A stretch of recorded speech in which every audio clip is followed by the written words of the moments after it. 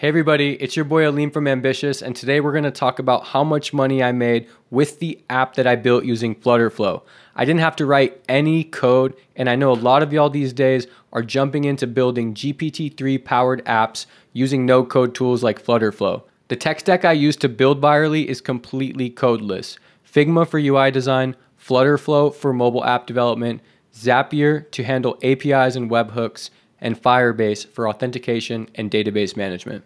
Believe it or not, I got the idea while laying in bed. I was scrolling through the App Store when Copy AI and Jasper AI were completely taking over the internet, and everybody was talking about how cool generative AI was. The app was super simple, just a simple one-page app, took me literally a day to build, and there was no code required since I built it all in a no-code stack. My main purpose at first was just to see if people would download the app and if I could index high in the App Store for Copy AI or GPT-3 or AI apps.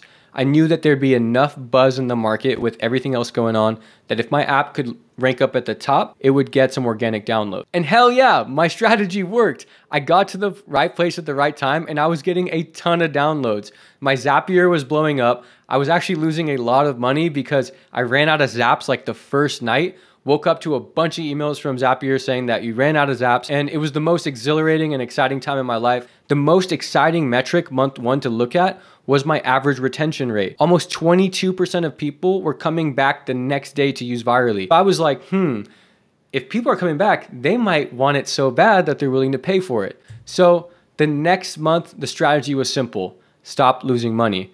Month two, I needed to implement a paywall, see if people were gonna pay for it, and try to break even on all my costs. The paywall I ended up going with was powered by Revenue Cap. It looked very simple like this. Just the 4 perks that you would get, a note from me, the founder, because I felt that like a personalized touch would go a long way for people that were using a really simple app. Boom, month 2, we were ramen profitable. The app was finally breaking even on my costs, and we made $76 in month 2, which was just barely above what my costs were. Finally, we proved that there was a market for this and that people were willing to pay.